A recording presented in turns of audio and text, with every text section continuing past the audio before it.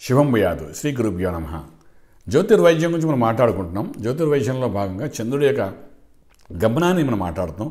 మేషరాశి వారికి చంద్రుడి యొక్క గమనం ఏ విధంగా మనసుకి ఎఫెక్ట్ ఇస్తుంది, దానివల్ల ప్రైమరీ స్టేజ్లో అనారోగ్యం ఎక్కడ జరుగుతుంది అని మనం మాట్లాడుకుంటున్నాం.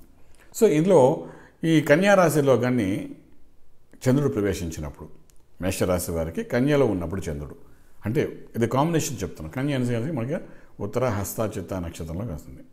అది మళ్ళీ 6వ ఇంట్లో ఆరోగ్య స్థానంలోకి వస్తుంది.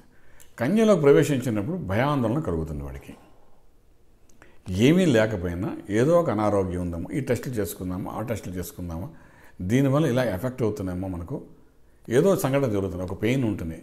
ఫర్ ఎగ్జాంపుల్ తీసుకుందాం, ఇక చెస్ట్లో ఇక్కడ గ్యాస్ట్రిక్ పెయిన్ వస్తుంది.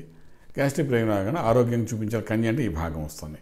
ఇక్కడ ఏదో చిన్న పెయిన్ వస్తుంది. ఇది హార్ట్కి సంబంధించిందేమో అంటే మనసు అక్కడ తీసిపోతుంది. అసలు హార్ట్కి దీనికి సంబంధమే లేదు, కానీ హార్ట్కి సంబంధించినేమో గ్యాస్ట్రిక్ ప్రాబ్లం కానీ హార్ట్ ప్రాబ్లం అనుకుంటారు. అలా ఇండైజెషన్ ప్రాబ్లం వస్తుంది కన్య భాగం కాబట్టి. రాగానే ఆటోమేటిక్గా అది ఏదో అయిపోతుంది కడుపులోని, మన ఆరోగ్యం ఏదో ఫుడ్ పాయిజన్ అయింది అనుకుంటారు. ఈ ఆందోళనతో, ఈ ఆలోచనలతో వేరే అనారోగ్యం తెచ్చుకుంటారు వీళ్ళు. అంటే ఎందుకు వస్తున్నది అనారోగ్యం అనేది చాలా స్పష్టంగా ఒక రాశి వారికి చెప్తున్నాను, మేషరాశి వారికి చెప్తున్నాను. ఈ చంద్రుడి యొక్క ప్రభావం. తర్వాత శత్రుక్షేత్రం ఉంది, బుధుడు ఇంట్లో ఉన్నాడు, అంటే సమతుల్యమైన ప్లేస్లో ఉన్నాడు వాడు. ఎప్పుడైతే అక్కడ ఉన్నాడో వాడు ఏం చేస్తాడంటే మేధస్సుతో, ఆలోచనతో కాకుండా బ్లడ్ రిలేటెడ్ న్యూరోకి సంబంధించిన ఏదో ఒక సమస్య తీసుకొని వచ్చి అది పెద్ద సమస్యగా చూపిస్తాడు. నరాలకు సంబంధించిన సమస్య ఏదో తీసుకొని వస్తాడు. అంటే నాడికి సంబంధించిన బలహీనమయ్యేటట్టు చేస్తాడు. ఏ భాగంలో చేస్తాడు అనేది కూడా మనకు జ్యోతిశాస్త్రం చెప్తున్నమాట.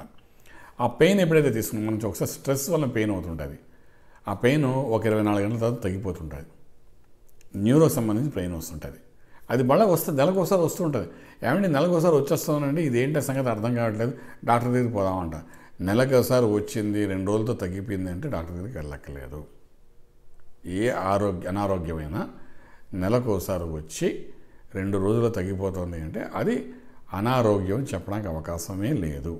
ఎందుకంటే అది ప్యూర్లీ మూన్ యొక్క ట్రాన్సిట్ బట్టి జరుగుతుంది అని స్పష్టంగా చెప్పవచ్చు. మూన్ ట్రాన్సిట్ వల్ల జరుగుతుంది కాబట్టి ఇది మనసు సంబంధించిన తప్ప ఇంటర్నల్గా ఉండే అనారోగ్యం కాదు అని చాలా స్పష్టంగా తెలిసిపోతుంది. అంచేత కన్యలో ఎప్పుడైతే ఈ 3 నక్షత్రాల మీద చంద్రుడు ప్రవేశించి ట్రాన్సిట్ అవుతుంటాడో అప్పుడు డెఫినెట్గా గ్యాస్ట్రిక్ ఇష్యూ రావడానికి అవకాశం ఉంటుంది. అలాగే ఇండైజెషన్ ప్రాబ్లం రావడానికి అవకాశం ఉంటుంది. సో దాన్ని టెంపరీగా అనుకుంటూ దాని తగ్గట్టుగా టెక్నికల్గా మనం మంత్రశాస్త్రం ద్వారా కానీ దాన్ని కొంచెం రెమెడీస్ కానీ చేసుకోగలిగితే ఆధ్యాత్మికంగా డెఫినెట్గా 1 or 2 డేస్లో దాని యొక్క ప్రాబ్లం అనేది సాల్వ్ అవుతుంటుంది. అలా చేసుకుంటూ వెళ్ళినప్పుడు ఏంటంటే చంద్రుడిని మనం కంట్రోల్ చేసినట్టు అవుతుంది, అంటే మనసును కంట్రోల్ అయినట్టు. కానీ ఇక్కడ చంద్రుడు అక్కడ ఉండడం వలన, ఆ గ్రహాల మీద, ఆ నక్షత్రం మీద తిరుగుతుండడం వలన డెఫినెట్గా మనసులో వేరే కొత్త ఆలోచన తెచ్చి ఇలా చేస్తే బాగుండు, అలా చేస్తే బాగుండు అని చెప్పడానికి అవకాశం ఇస్తాడు. కానీ 99% పూర్వకాలంలో ఏం చేసేవారంటే ఎటువంటి అనారోగ్యం వచ్చినా ఇదేముంది చిన్నదే కదా అని చెప్పి దీన్ని పట్టించుకోకుండా అధిగమించి తన సొంత పనులు చేసుకుంటూ పోవడానికి ప్రయత్నం చేసేవాడు, మనసుని నమ్మేవారు. అందువల్ల ఏమవుతుందంటే ఆటోమేటిక్ ఇవన్నీ దొర్లిపోయేవి, దగ్గరికి వచ్చేవి కావు.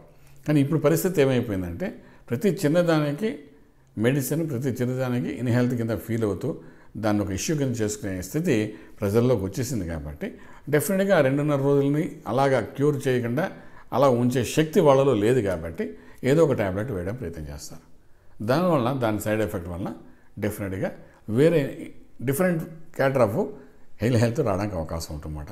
అంచేత ఇక్కడ చంద్రుడు కన్యలో ఉన్నప్పుడు ఇటువంటి సమస్యలు మేషరాశి వరకు వస్తుంది. కాబట్టి అది కూడా తాత్కాలికంగా 1 డేలో ఉంటుంది. కాబట్టి దాని ఫుడ్ సిస్టమ్ని కొద్దిగా మార్చుకుని మంత్రశాస్త్రంగా చేయగలిగితే డెఫినెట్గా మీకు రిజల్ట్ అనేది కనబడుతుంది. కాబట్టి దాని గురించి మీరు ఏమాత్రం భయపడక్కలేని చెప్పచ్చు. మరిన్ని విషయాలు మరిన్ని ఎపిసోడ్లో ముందుగా తెలుసుకుందాం. శుభం బియాదు. పూర్తి వివరాలకు సంప్రదించండి శ్రీ వేదమాత గాయత్రి జ్యోతిష్యాలయం, బ్రహ్మశ్రీ మంతా సూర్యనారాయణ శర్మ, శ్రీ నిలయం, 1st floor 101, Sai Vaibhav layout, Chitrapuri colony, Khajaguda, Delhi public school పక్కన, నానక్రామ్గుడ, హైదరాబాద్ 5,08,000. Phone numbers 8885559147, 8855559148, 9704447001, 9704447002.